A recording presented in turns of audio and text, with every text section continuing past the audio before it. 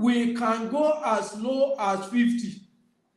For example, all those who want to study agriculture or education, if they score 0, they should be taken. 0, I mean not scoring 1, they should be taken, because those who apply for those courses are more than are less than the available space.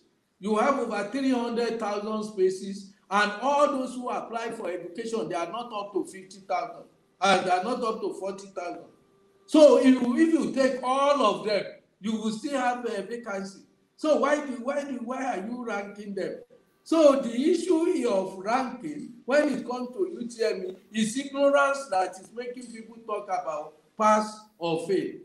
Ordinarily, and that's what it is, that if you want to read medicine, for instance, today, you have less than about 25,000 spaces for medicine in the whole country.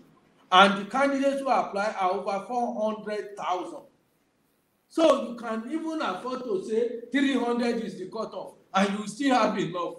But somebody wants to read Yoruba, Hausa, Igbo, Islamic studies, Christian studies, Greek, even if he scores 0, he is coming in.